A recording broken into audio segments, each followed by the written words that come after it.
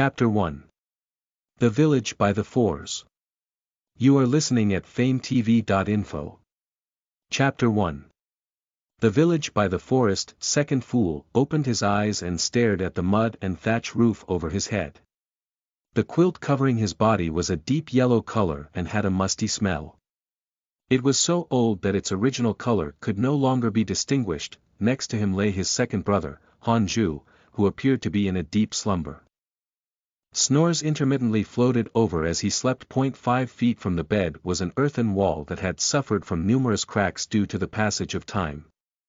From the other side of the wall came the nagging voice of his mother and the occasional deep breathing of his father, who was smoking his pipe. Second fool slowly closed his eyes, trying to force himself to sleep. He knew that if he didn't go to sleep now, he wouldn't be able to wake up early the next day. If he woke up late, he would not be able to go up to the mountains with his good friends to gather firewood. Second fool's real name was Hanli. This elegant name was not given to him by his parents.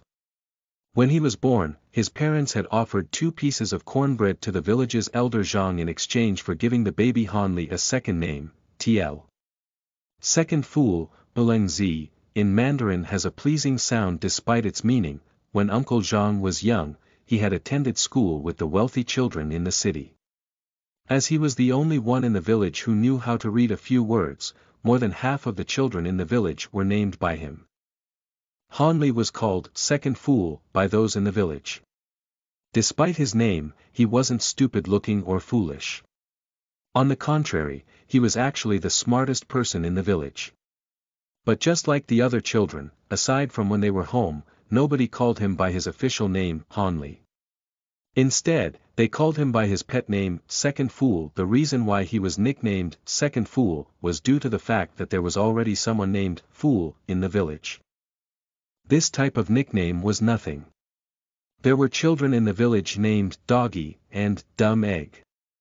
These names weren't nearly as pleasant sounding as Second Fool. Because of this, Hanli felt some consolation even though he was not very fond of his nickname. Physically, Hanli was very ordinary.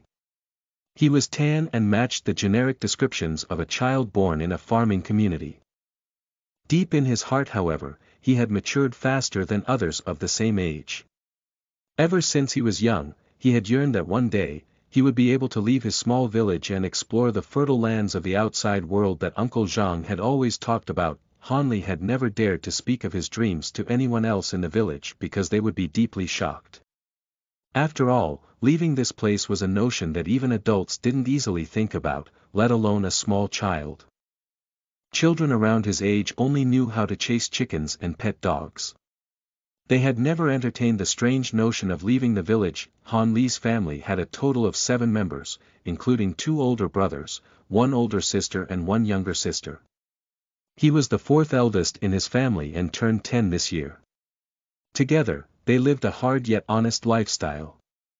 Very rarely did they get to eat meat and fish, but the entire family was content with living with the meager resources they had. At this moment, Hanli was hovering between the state of sleep and consciousness. As he slowly drifted to sleep, only one thought was on his mind. While in the mountains, he had to pick more red berries for his younger sister whom he doted on the most. The next morning, at noon, Hanli was shielding himself from the scorching sun overhead in the shade casted by the pile of lumber on his back. Wrapped around his chest was a pouch filled to the brim with red berries that bounced with each step as he walked home. He had no idea that at this moment, there was a guest in his home, a guest that would change his destiny forever. This guest was actually someone who had very close blood ties with Hanli. It was his 3rd uncle. It was rumored that his 3rd uncle was the shopkeeper of a restaurant in the nearby city. According to his parents, 3rd uncle was the most capable within their family. After a few hundred years, the Han family had finally produced someone like his 3rd uncle, a figure with status and respect that was unrivaled within the family. When Hanli was young, he had only met his 3rd uncle a few times. Hanli's older brother became a blacksmith's apprentice in the city thanks to 3rd uncle's introduction. Every so often, this 3rd uncle would even gift some food to his parents to bring home and eat. Because he had looked after Hanli's family with great consideration, Hanli had a very good impression of him. Even though his parents never said anything, he knew that in their hearts, they were very grateful. Han Li's eldest brother was the family's pride and joy. As an apprentice of a blacksmith, he was able to bring home 30 copper coins every month, minus living expenses. And when he finally graduated from his apprenticeship, he would earn even more money. Every time his parents talked about their eldest son, their spirits would soar with pride. Although Han Li was young, he was tremendously envious. The best work he could find was to be the apprentice of a craft master and rely on the crafts he made to earn money. So when Han Li saw the brand new satin robes and the round face that belonged to his third uncle, Han Li was overjoyed. Setting down the firewood in a corner outside of the house, he went to the front of the house to greet his third uncle. "Third uncle, Han Li greets you." After doing so, he obediently stood by the side and listened to his third uncle chat with his parents. Third uncle beamed at Han Li as he opened his mouth, praising his nephew. "What a sensible child." After complimenting Han Li, he turned his attention back to Han Li's parents and explained the reason for his visit. Although Han Li wasn't able to fully understand the words his third uncle was saying as he was too young, he still roughly understood what he said. It turned out his third uncle's restaurant had the backing of the Seven Mysteries sect. This sect was divided into the inner and outer divisions. Not too long ago, third uncle had been officially recognized as an outer disciple. That meant that he could bring a child between the ages of 7 and 12 to take the inner disciple examinations. Once every 5 years, the Seven Mysteries sect would formally issue invitations for youngsters to take the test to become inner disciples. The test would officially begin the following month. Third uncle was a smart and astute man who was childless, so he naturally thought of Han Li, who met the age requirement. The moment the usually docile father Han heard the words Jianghu and sect, along with many other phrases he had never heard before, he felt very hesitant. Bringing his smoking pipe to his lips and giving it a puff, he sat down without saying a word. TL. Father Han is the title of Han Li's father. According to third uncle, the Seven Mysteries sect could be considered one of the best sects within several hundred miles. If one were to become an inner disciple, not only would one be able to practice martial arts for free, one would also receive a monthly allowance and have his needs taken care of. Not only that, those who didn't pass the inner disciple examinations could still enter the sect's outer division and become an outer disciple like third uncle. They would still have the opportunity to help the Seven Mysteries sect handle its external affairs. Upon hearing the possibility that his son could receive a monthly allowance and even become as successful as his third uncle, Han Li's father finally decided to give his approval. After getting the approval from Han Li's father, third uncle felt elation in his heart. Leaving behind 2 silver coins, he said that he would return in a month to escort Han Li to the testing area.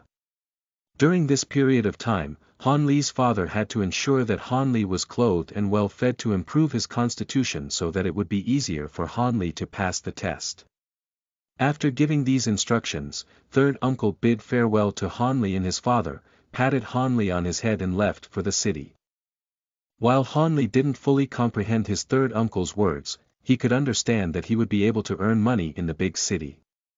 It seemed that his dream from before was going to come true, making him so excited that he could not sleep for the first few nights. After 1 month had passed, third uncle returned to the village, escorting Han Li to the testing site.